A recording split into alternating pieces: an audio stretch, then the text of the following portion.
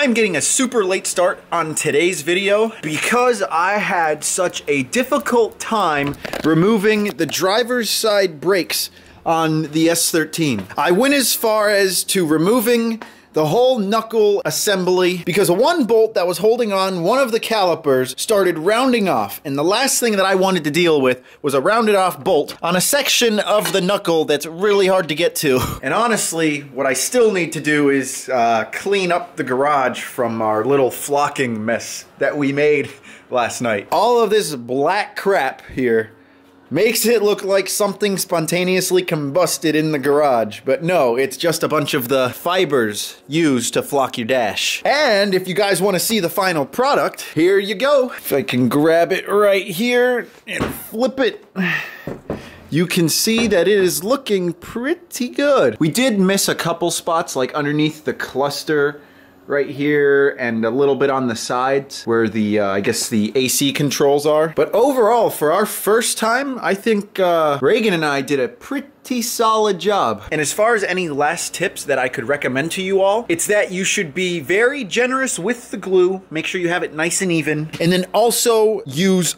all of the fibers you can. When you think you have enough fibers on it, add more. That's how much you need. The kit comes with plenty, so there's no excuse not to use all of them. And good thing Drift Dad isn't here, because if he were to see this, he would be chewing me out ASAP. But as far as the calipers are concerned, I need to disassemble them, sand them down to get to the nice bare metal, and then finally choose a color to paint them. I'm still on the fence about it.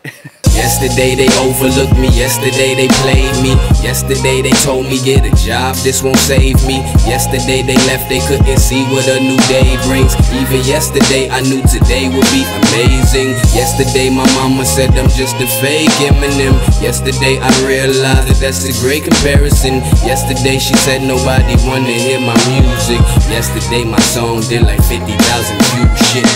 Ooh, and oh my gosh. Did I underestimate how difficult it would be to take the paint off of these freaking calipers? I've been sitting here for at least 4 hours with sandpaper and a drill with a wire brush on it, just trying to get as much paint off of these suckers as possible. And for the most part, I've done a pretty good job, but oh man, it's just so time consuming. My drill has barely any life left in it, and my hands are cramping from using sandpaper. I think I'm gonna call it for a night.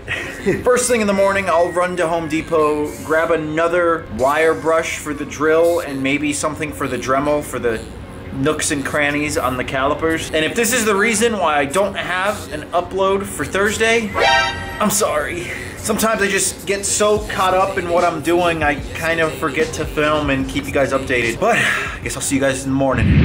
All right, it is the next morning and I'm feeling pumped. I ran over to AutoZone and picked up this thing called aircraft remover. Yeah, it's some type of gel that I guess removes paint. Big shout out to all of you guys on Instagram, because I did post a picture asking what the best way was to remove paint on calipers was, and a lot of you reached out to me saying to pick up that aircraft crap. So that's what I did, and I have some of it soaking into the caliper right now. And you can already tell, yeah, look at that. It's reacting. Now don't worry, I didn't completely lather it up because I know I was reading online that they said you want to watch out for your seals. So I used a brush and I just gently brushed over the caliper, and looks like it's getting the job done. So I finally think I've done enough prep work on the calipers. Seriously guys, don't underestimate how long it will take. Too bad Nacho couldn't help me, isn't that right? He did keep me company for probably the 6 to 7 hours of prep work that I've been doing. So thank you, Nacho, thank you. So now I guess it's time to apply this primer that I have that I picked up from AutoZone. Don't worry, I've been shaking it a bunch. And if there's one thing that I am kind of worried about, it's the fact that I am pretty crappy at spray painting. All right, so I finished with the primer. I did 2 nice heavy coats. That's dried up, and I have since applied the color of paint that I've decided on. Any guesses? Right before you see it? You guys are probably gonna hate me because it's pretty basic, but here it is. Good old OEM gray or silver. Or, well, wait, this isn't it. Here it is. There's no name for it, but basically a metallic silver. I know it's not too flashy, but that really wasn't what I was aiming for. Some of you recommended that I go gold, which to me is kind of a little bit too much of a copy of PBM's gold Z32s that they offer. I decided against red because that reminds me too much of Brembos, and these aren't Brembos. I was gonna do black, but I just think it would contrast nicer with a nice metallic silver on the blue S13. But while this dries, I'm beating myself up because after disassembling the calipers, I misplaced one of the spring clips for one of the front Z32s. Here's the one that I have left right here. And believe it or not, a replacement one of these costs $12 before shipping. So I'm scrambling, trying to figure out where I misplaced it. And so far I have not had any luck. I swear, I hate myself sometimes because I am known to misplace things. Drift Dad will be the first one to tell you that. So I have finally got my last layer on to the calipers. I wonder how many times I said calipers in this video. Probably way too many. But they are looking pretty nice, if you ask me. I don't think I missed any spots, maybe a little bit. But having a gray primer with a silver spray paint kind of masks any spots that I might have missed while I was spraying them. And to keep myself busy while that crap was drying, I went ahead, cleaned up the garage so Drift Dad doesn't have to be so upset at me when he comes home tomorrow.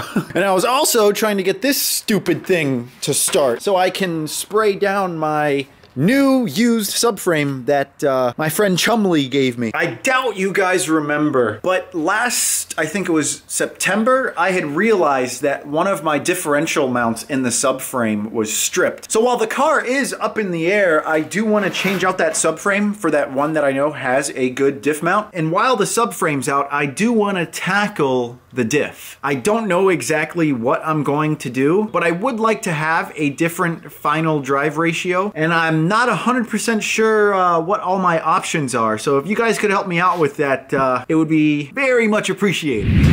Now, I don't want to get too much crap on my hands because that subframe is full of who knows how many years of tire crap and road grime and who knows what. Plus, I've already stained at least 5 shirts from just handling this thing in the time that I've had it. That's the one thing I'm not good at, is staying clean.